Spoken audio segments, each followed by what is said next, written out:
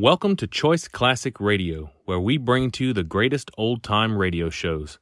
Like us on Facebook, subscribe to us on YouTube, and thank you for donating at choiceclassicradio.com. And now, the Hall of Fantasy. Welcome to the Hall of Fantasy. Welcome to the series of radio dramas dedicated to the supernatural, the unusual, and the unknown. Come with me, my friends. We shall descend to the world of the unknown and forbidden, down to the depths where the veil of time is lifted, and the supernatural reigns as king. Come with me and listen to the tale of the Silver Flask.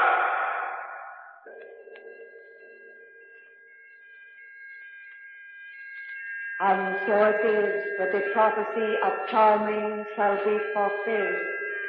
For the evil committed, your reward is death. And from the mouth of the flask poured a crawling white fog, which became quite dense, and then assumed the size and shape of the demon of the night, and it reached its hands towards his throat. Stay away from me. Stay away from me.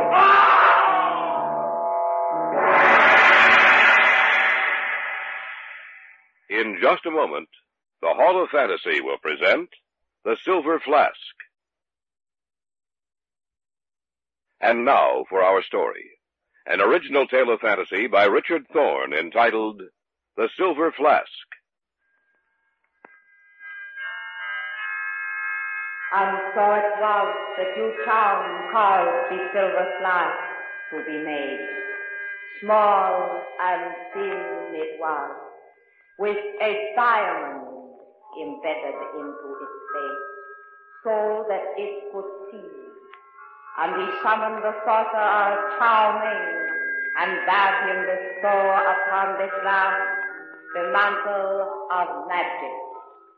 And this was done. For goodness, it will return good. For evil, it will bring death. It began commonly enough. Chris and Pat Redfield and I had dropped into an art dealer's shop on the avenue. I don't know what made us go in. I think it's mere circumstance. There was an auction going on. Going once, going twice, 3 times and gone. Sold to the lady in the brown fur coat. Oh, that was a bargain, Chris, a real bargain. I don't know, maybe. I wonder what'll be up next. Probably an old bed warmer. We might as well leave. I don't think there's anything here we'd be interested in, Pat. Oh, just a few more minutes, Chris. But we'll be late for... Oh, all right, Pat, but just a few minutes. Oh, now there's a husband for you. May I ask for your attention once more, ladies and gentlemen? Thank you. Now I ask you to look at the object in front of me. It's a flask, a silver flask, perhaps tarnished a trifle, but silver nonetheless. How old this object is, no one has been able to ascertain. How it came into the possession of this company is a mystery, but the workmanship is definitely Oriental. For a collector's item, it would be perfect. I like to Now, look who for will that. Bid for start it, the bidding then. on I this think I will. valuable piece of art? Come, ladies and gentlemen, who will be the first to make a bid on the silver flask? Go ahead, Chris. $10. $10. The man in the blue overcoat bid $10. Do I hear 15? 15. 20. $20 for the silver flask before me. $20 is the bid. Do I hear 25? 25. 30. 50. 50. No, Chris. $50 is the bid. $50. Do I hear more? $50 is the bid. Going once. $50 going twice. $50 for the third time. Sold to Mr. Henry Stebbins. Come on, let's get out of here. All right, Chris. You really wanted that flask, didn't you, Chris? Yes, I don't know why, though. Oh, it just caught your eye, that's all, darling. Excuse me. Pardon me, please. Will you let me go through? Now, look, Chris, there's the man who outbid you. Oh, he seems to be coming over here. He's waving to us. Wonder what he wants. Please, madam, will you let me by? Thank you. Excuse me, sir. I couldn't help but notice you bidding against me. I'm terribly sorry that only one of us could own the silver flask. Oh, that's perfectly all right. Allow me to introduce myself. My name is Stebbins, Henry Stebbins. I'm retired now, you see, and my hobby is collecting unusual art objects. Your name is... Oh, excuse me, Mr. Stebbins. This is Larry Reardon. How do you do? My wife, Pat Redfield. How do you do? And Chris is mine. Really? I'm very pleased to meet you, all of you, Are you by any chance interested in collecting art objects, Mr. Redfield? I have an interest. I'm not a collector. Mr. Redden? I'm afraid I'm in the same category as Chris. I see. Well, I was wondering. I do have a rather good collection, and I hope you won't think it presumptuous, but it's so infrequent that one meets people who are interested in the same things as he. Why don't you, all of you, come to dinner at my house next week? Say Monday? Why, of course, Mr. Stebbins, we'd be delighted. Here's my card. You will come, won't you? I'm sure you'll find it very interesting.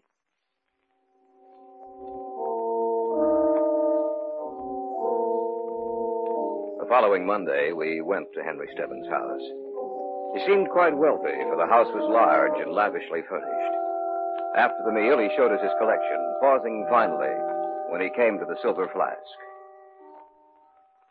As you can see, the flask is a bit different, shall we say, from when you saw it last. Why, it's as bright as a new coin. That stone in the center, it wasn't there when I saw it at the auction. Oh, yes, it was.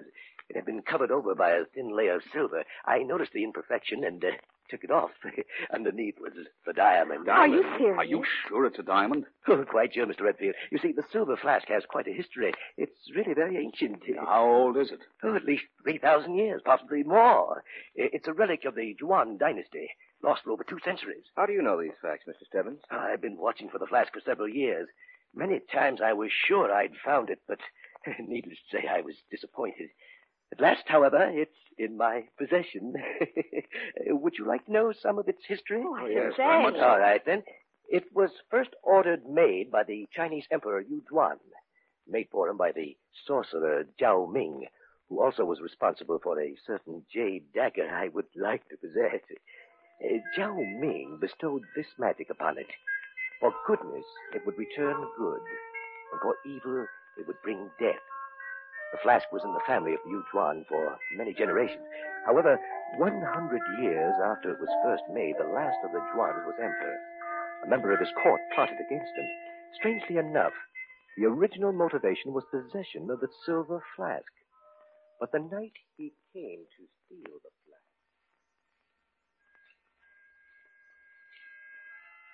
Oh, there's Emperor's bedchamber. Who is in here? What do you want? Where are you? It is so dark my eyes cannot see. It is pity you not see dagger which brings you death.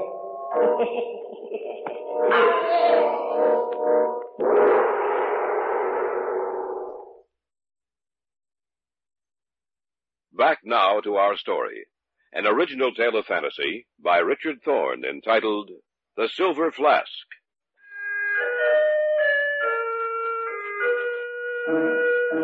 Our eyes were upon Stebbins as he talked. Yet we saw not the man before us, but the scene which his words conjured up in our minds. Is this story true, Mr. Stebbins? Every word of it, Mr. Redden. Is that all to the story? Oh, no, not at all. There's a good deal more to it. A good deal. I'd like to hear the rest of the story. You're sure I'm not boring you? No. All right, then. Let me see. Where was I? The emperor had just been murdered. Oh, yes. What had originally started as a covetous fascination about the silver flask resulted in the murder of the last of the Juans. The killer knew of the supposed magical properties of the flask, yet he thought it only legend, with no true significance. He took the silver flask with him when he left the side of the murdered emperor. No one knew of the emperor's death. When the killer retired for the night, he put the silver flask next to his bed. But he was unable to get to sleep, and his gaze was drawn to the diamond in the flask, the all-seeing eye that Zhao Ming had given it. It began to glow and shine in the darkness, becoming a thing alive. The killer watched it in horrible fascination, and then he heard a voice. And so it is that the prophecy of Zhao Ming shall be fulfilled. For the evil committed, your reward is death. And from the mouth of the flask poured a crawling white frog which became dense, and then assumed the size and shape of the demon of the night, and it reached its hands toward his throat. Stay away from me. Stay away from me. so perished the killer of the last of the Juans. It's a rather fantastic story. Fantastic? Perhaps. The pattern has been repeated many times since, and perhaps it will be again. There is something quite fascinating about it. Yes, Mr. Redfield. Quite fascinating. Of course, all that happened many years ago. I don't believe it's actually true. It's probably like so many other legends that change during the passage of the centuries. Endows a person or object with supernatural power. Even though what actually occurred originally was nothing out of the ordinary. Oh, that's quite possible, Mr. Reardon. But as a collector of these objects and their histories, I much rather prefer to believe the legend, as you call it. Chris? Chris? What? Oh, you're so quiet. What were you thinking about? It's really quite fascinating. The flask. I can hardly take my eyes off it.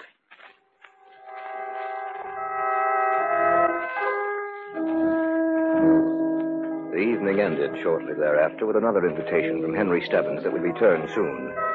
Chris was silent as we drove home, his mind lost in thought, only occasionally joining in the conversation. I knew that he was thinking about the silver flask. I was inclined to think of the story Henry Stebbins had told us as coming from a man who was highly nervous, a man who, because of his loneliness and preoccupation with himself, would read into the slightest glance a willingness to commit murder.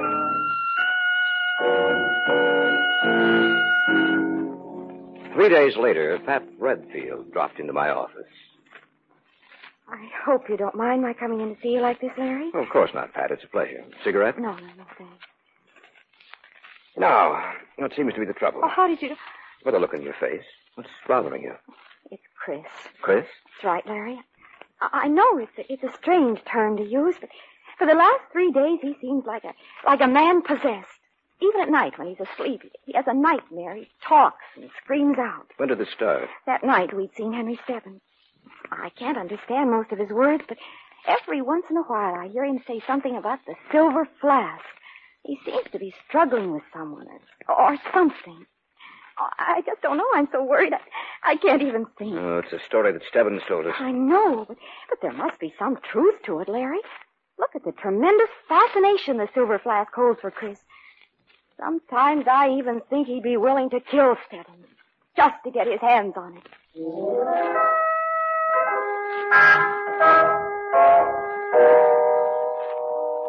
In the evenings, I took to parking my car across the street from Stebbins' house to see who his callers might be. About a week after Pat had been to my office, I'd been parked across from his house for several hours. It was almost midnight, and I was on the point of starting my car and driving home. When on my side of the street, about half a block away, I saw a familiar figure walking towards me. He walked slowly, like a man in a trance. His head turned so that his eyes were on Stebbins' house. Chris? What are you doing out here, Chris? I might ask you the same question. They're waiting for you. Why me? Why not someone else? Because no one else has an interest in the silver flask. Has Pat been talking to you? Not recently. Then you know all about it, don't you, Larry? That I want the silver flask, that I'm going to get it now, tonight. No, you're not, Chris. Yes, I am, Larry. Now, get out of my way. Put that knife back in your pocket, you fool. It's pretty, isn't it? Just press a button and the blade snaps open. Out of my way. You're not going anywhere with that knife. No, we'll see about that. Oh, you asked for it, Larry. Oh, let go of my arm. Drop the knife. Drop it. Drop it. All right. That's better. Take this little thing. Now get into the car. Oh, I'll get into the car, all right, Larry. I won't make any fuss about that. You think you're doing me a favor by stopping me. I don't. Maybe my chance is lost tonight, but I'll get another. Don't worry about that. There isn't anything that's going to stand in my way. Not you, not Pat, most certainly not Stebbins. I'd even commit murder to get that silver flask.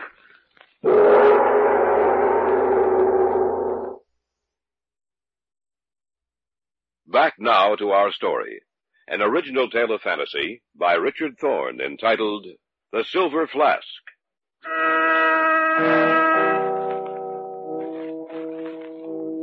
Chris was quiet and sullen as I drove him home. He didn't say a word to me all the while we were together. I watched him enter the front door of his house, and I drove back to my apartment. When I got there, I called Henry Stebbins. Hello? Mr. Stebbins, this is Larry Reardon. Oh, yes. You'd better make sure that your house is locked up tight from now on. Your friend? Yes. I've been watching the front of your house for several nights. Tonight, about midnight, I saw Chris. I think he intended to break in. I'll be careful. Thanks for calling.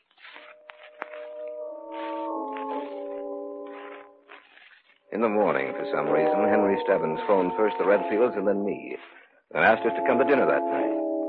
I couldn't understand his line of reasoning unless he enjoyed playing a cat and mouse game with Chris. Pat didn't want to go, but Chris insisted, and promptly at 7 we were at Stebbins' house. We finished the meal and adjourned to the library. I'd like to see your collection again, Mr. Stebbins. Oh, I'll be glad to show it to you. Would you two like to come with us? So I'll stay here if you don't mind. So will I. All right. Then just you and I'll go to see it, Chris. Suits me. We'll be back in a little while. I wonder if we should have let him go alone. Chris won't try anything while we're here, Pat. I hope you're right. Besides, I'm sure that Stebbins can protect himself. Oh, I'm worried about him, Larry. Chris has changed so. When we're alone, he never says anything anymore. He just doodles on a scratch pad with a pencil. Always draws the same picture. The silver flask? Yes. I think something's wrong with his mind. Oh, I don't think it's any... Just a minute, Mr. Redfield. Where is it? Where's the silver flask? Come on, Pat. We shouldn't have let him go alone. I figured it would be best to put the flask away. I know it disturbs you quite strongly. I could kill you, Oh, we Stebbins. can't stop them, Larry. Don't worry. Now, stay away from me, Redfield. You'd be better off dead. All right, now, stop it. Stop it, both of you. He knew I wanted to see the flask. He hid it on purpose. Thought it would be the wisest thing to do. Oh, Chris, how could you do such a thing? Let's just forget this ever happened. I'm perfectly willing to do that, you know. I really don't mean to gloat, Mr. Redfield, but I have the silver flask and you haven't, and I know you wanted it. Why, you... You see, that's why I hid it from you. After all, as long as you don't know where it is, my life is safe. Isn't that right?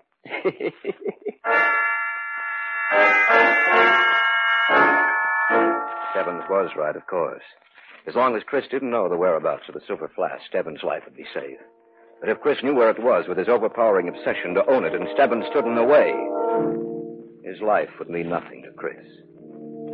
But Chris had told me that he wouldn't stop, even at murder.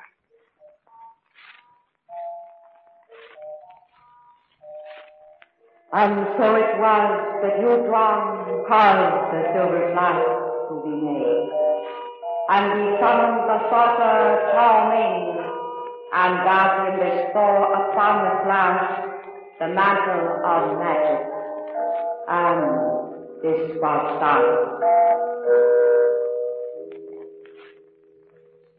2 days later, I was home in the apartment. I'd sat down with a good book, and it was about 11 o'clock when the phone rang.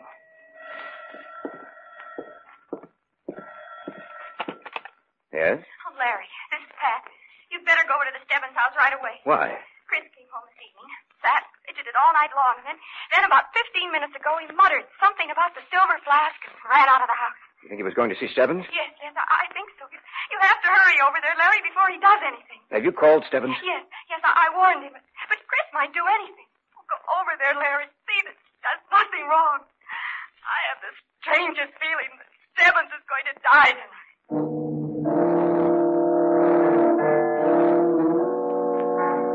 At last the time had come. I knew it would, sooner or later. Chris had to be stopped from entering that house at all costs. I hopped into my car and drove over to Stebbins' place as quickly as I could. Within 15 minutes, I was knocking on his front door.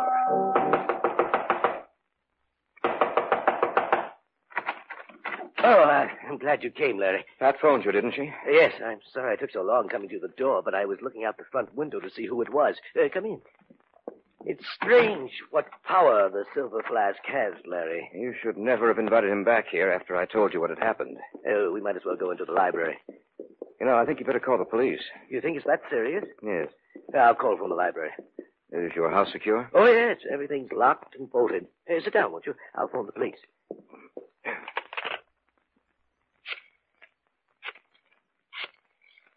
Stebbins, the flask still hidden? What? Oh, no. It's over there on the table. Perhaps the police can send a man out and you'll be able to go home. Oh, hello? My name is Henry Stebbins.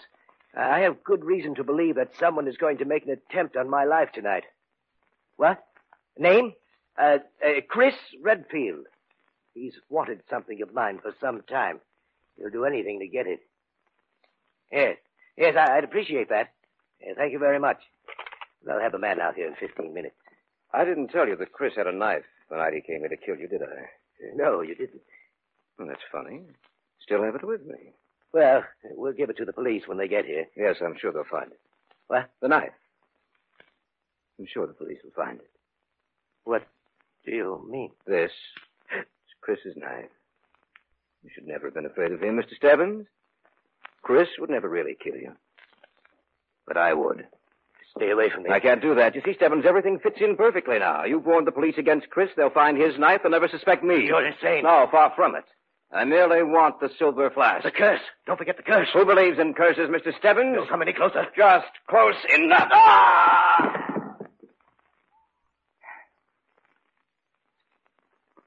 Good night, Mr. Stebbins.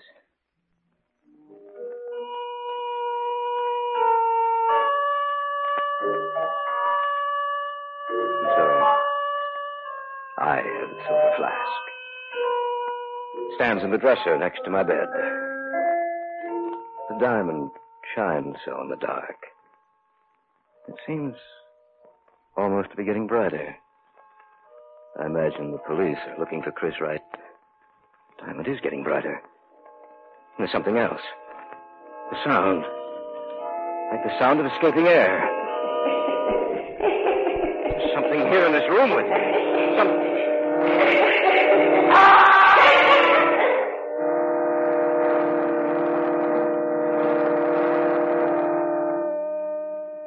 And so it was that you caused the silver flask to be made. Small and thin it was, with a diamond embedded into its base, so that it could see.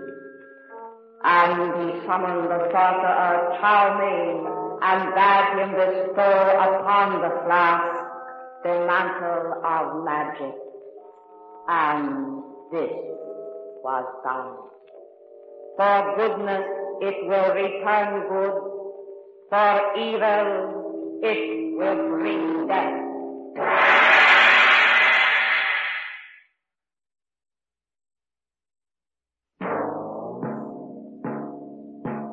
So runs tonight's tale of the unusual, the terrifying, the unknown. Join us again when next we journey down the corridors of the Hall of Fantasy to hear another strange tale of the supernatural. All characters and events portrayed in these programs are fictional, and any similarity to actual events or persons, living or dead, is purely coincidental.